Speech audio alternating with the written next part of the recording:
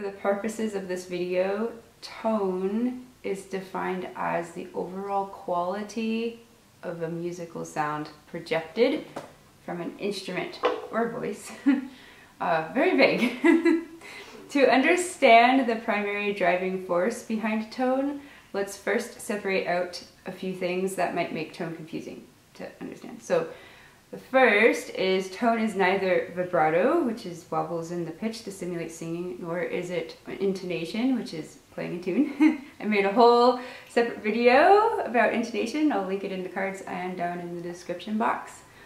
Vibrato and intonation work together with tone to create a nice sound, but think of each of these things as separate things for now. For example, I could be doing left-handed intonation and vibrato exercises for hours, and it's not really going to make much of a sound. Maybe like a little bit of stuff could happen, but it's really not until you add in the bow that you get sound. So it's the bow that's controlling your tone, not your left hand. This is the key to getting a more professional sound. And I would say that the bow is the most difficult part of violin. There are 4 things that affect a violin's tone. 3 of these can be controlled with technique. Those 3 things are arm weight, bow speed, and bow placement, which is also called the contact point. The 4th element that affects tone is your equipment, which costs money, unfortunately. For this video, we're going to focus more on the technique side of everything, and since that's free, and I like free things, and it's something that can be practiced. It's something you can work on right now to improve your tone without spending any money. So let's discuss the first point, which is arm weight. Arm weight refers to the weight of your arm transferred to the bow as a downward pressure on the strings. It's easy to use our muscles to like counteract gravity and lift our heavy arms up without really thinking about it. We're so used to pressing downward when we're working on tasks as well, but we don't want to do any of these things with the violin. Instead, use gravity and your natural arm weight to add the needed pressure to your bow, to your strings, which is a lot easier said than done. Alright, this is a chair. So put your arm on the chair, completely relax, just let it chill there. Don't hold it up at all, just let it rest there. Put your bow in your hand, and your violin, like put it on your violin, right? And then just slide off of the chair, and you'll feel a lot of your arm weight naturally sink into the strings. Like that. And then if you just play, you should get a pretty big sound. You don't need to press down. Pressing down is when you get that like crunchy sound. Just let your natural arm weight do all the work. It's a lot less tiring. It sounds a lot better, it sounds more natural, it doesn't sound forced, and you can get a really big sound. So yeah, that's the arm weight exercise with the chair. Very, very helpful. I'd recommend practicing that really big sound for all your open strings until it feels natural, like you're not pressing for any of the notes. And then once you have that big sound developed and you can kind of tap into it whenever you want, you can start countering your arm weight to not have such a huge sound. But let's start with learning a strong tone that uses all your natural arm weight, and that's one of the hardest things to start learning. The second point is bow speed, which refers to how fast the bow is moving across the strings. That seems pretty obvious. Is it moving slowly? Is it moving quickly? The speed of the bow actually impacts loudness and the initial attack of the notes. It may seem fairly straightforward on the surface, but it's actually tricky. The bow speed is often somewhat subconsciously influenced by the varying lengths of the note being played. To demonstrate, let's assume there's a mixture of eighth notes and quarter notes that you want to play for a D major scale. Let's see. So if we were to have everything be the same bow length, you know how everyone's like, play it with a full bow. I don't like that advice because it sort of gives this misconception that you're supposed to do this like all the time. But let's just pretend that's what we want to do, and it's gonna, I'm not even gonna do it very well, but like chaotic and bad that sounds. The shorter notes are louder, there's less control. To get that to even work, you have to change where along here you're playing. But if you prefer a more even sound, you really have two options. The first is to try slurring the notes while keeping a steady bow speed, or if you don't want to slur, try dividing up your bow based on the length of relative notes being played. So if you are using a full bow for a quarter note, an eighth note would be half of a bow. For the eighth notes, I'm changing fingers in the middle of the bow when it's slurred.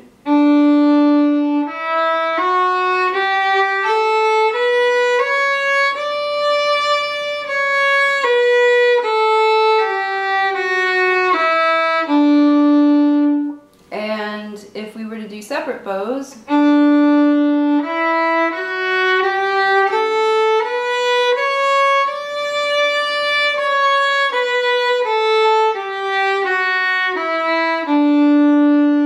to get an even tone, like only play the eighth notes in like the half of the bow that you happen to be in.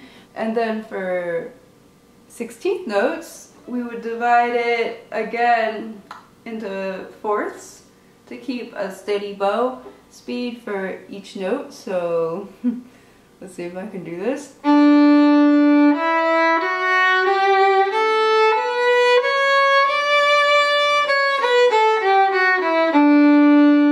it's really hard as you get closer to the frog because it's easy to add more arm weight, which makes it louder. So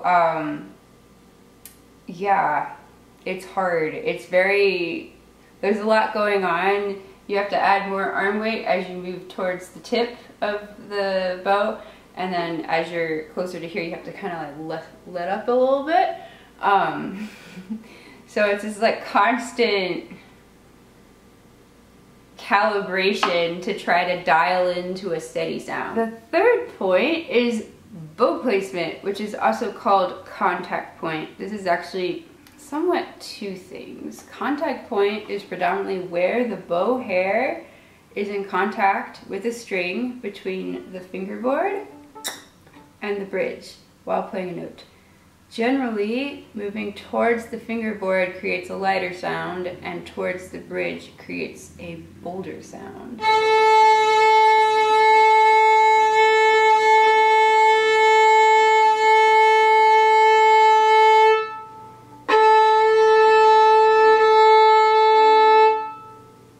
Note that upon moving along the contact point region, your bow actually becomes crooked. Playing with a straight bow directly between the bridge and the fingerboard is a very like entry-level concept to bowing, to just kind of get used to this whole thing. Once we have gotten used to it, it's time to start learning how to play in different areas of this section. Each open string is a different feel.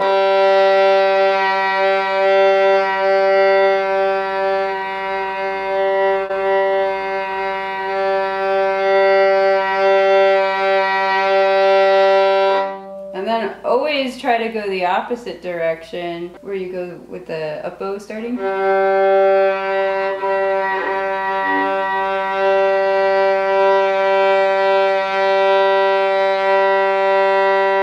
Because it's really hard to have a stronger tone at the tip because all of your weight is like really powerful down here, but you have to have that strong bow sound with the arm weight while your arm's like all the way over here.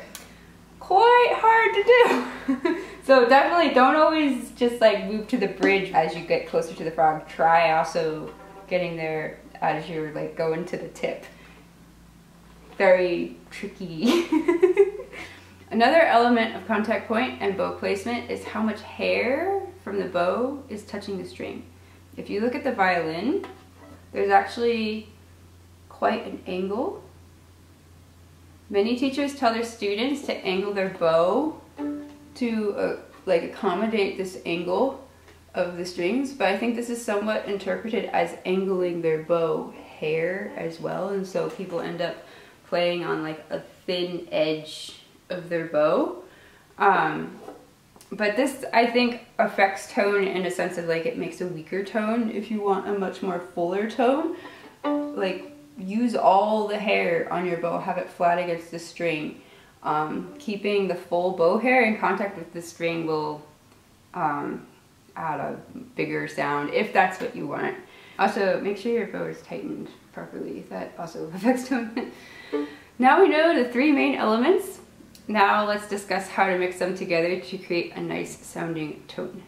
Generally, the closer the bow is to the bridge, a slower bow speed is needed and a greater arm weight is required. So really dig into the string. The closer you are to the fingerboard, a faster bow speed is needed and typically a lighter arm weight is needed. You can really dial in to specific sounds by adjusting these three elements. If you want to create a more experimental tone, try mixing them in orders that aren't typically what I just mentioned. So for example, a really fast bow speed with a light arm weight near the bridge would create like a creepy ghost-like sound. Which, I mean, maybe you want that for something. I don't know. Another really fun thing is to try to practice switching between contact points very slowly. It's actually incredibly difficult to do.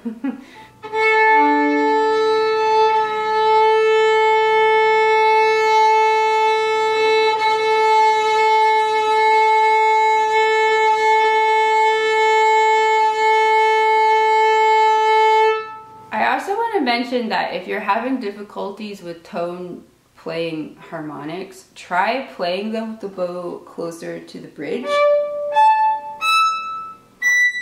So sometimes getting these higher harmonics to work is really hard, especially if your bow is too close to them. It can kind of sound scratchy, I guess.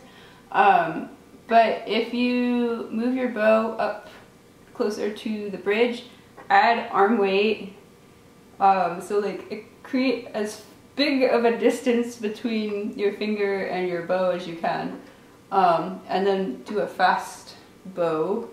It should sound a little better.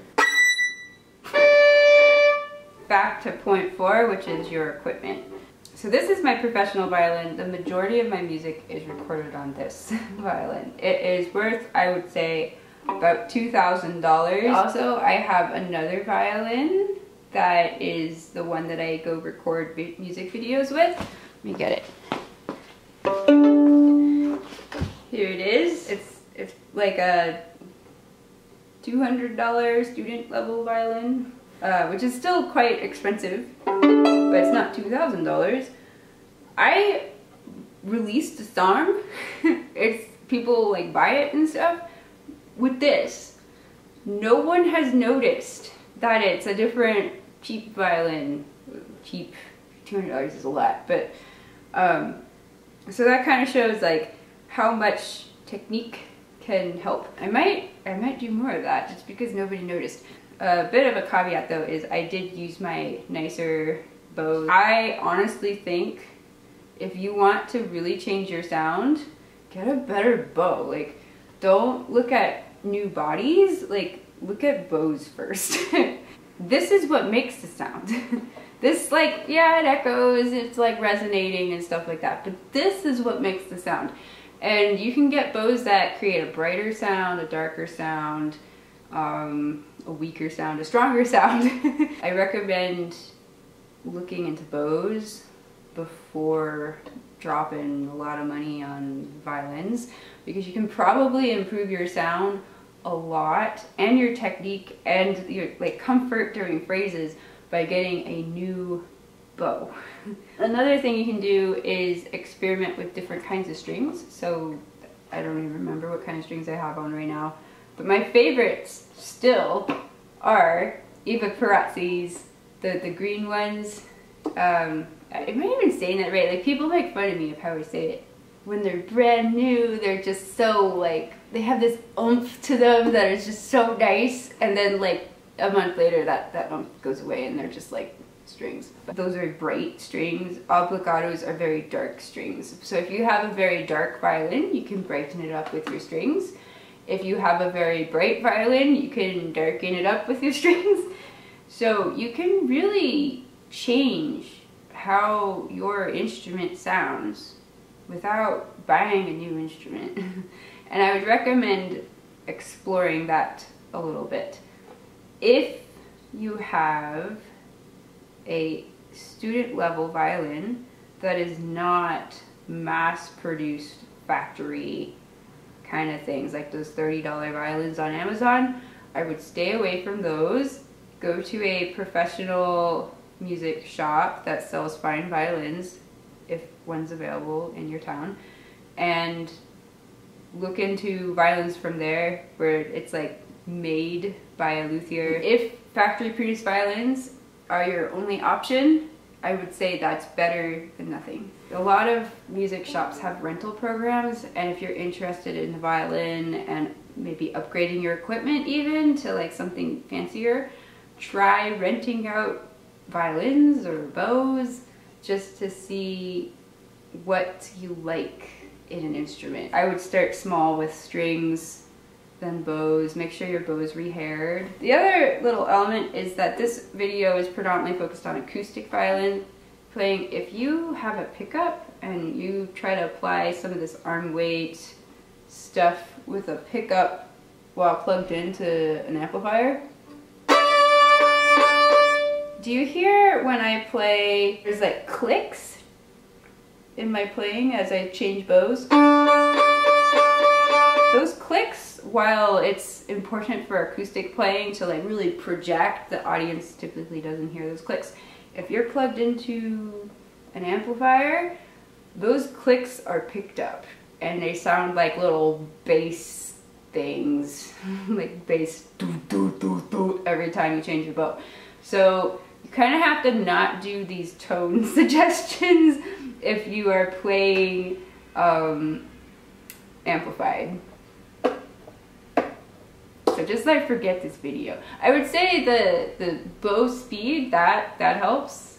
Don't forget that. You want to play in the middle, sort of like what you were taught as a beginner, and focus a lot more on the bow speed and control stuff that I was talking about earlier. That's what picks up well on amplified violin. Not the arm weight. Don't do the arm weight.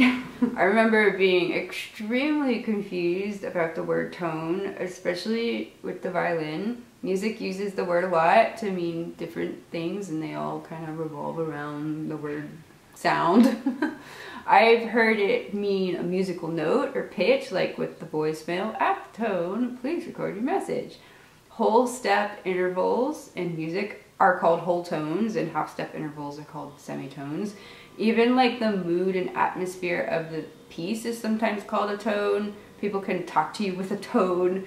As mentioned earlier, like equipment, like different kinds of wood of the violin, and the bow shape and the bow hair and your type of strings, rosin even, which I think that's a little debatable about rosin, but they all affect tone. A musician's perception of tone may be influenced by what kind of instrument they actually play. For example, like a guitarist, a pianist, harmonium player, who predominantly relies on the instrument itself, or like maybe an effects pedal, to make a nice sounding tone, may be referring more directly to how the instrument sounds in a very literal way, so how it's resonating, just like the overall color, is it bright, is it dark?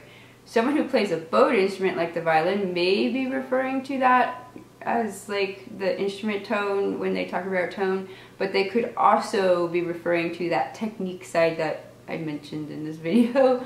Hence, I think there is something confusing when talking to different musicians about tone. Like, I've been told that my violin has a great tone and that it sounds like amazing, and then I've also been told that I have a weak tone and it sounds squished. So maybe the first person was just trying to be nice and the second person was just trying to be helpful. But I also think that there's like the different perceptions. If you play piano, you don't necessarily change what's on the attack end of the hammer while you're playing to get it to sound different. That's not even in their radar. But ultimately, we don't want a weak, squished sounding tone, right?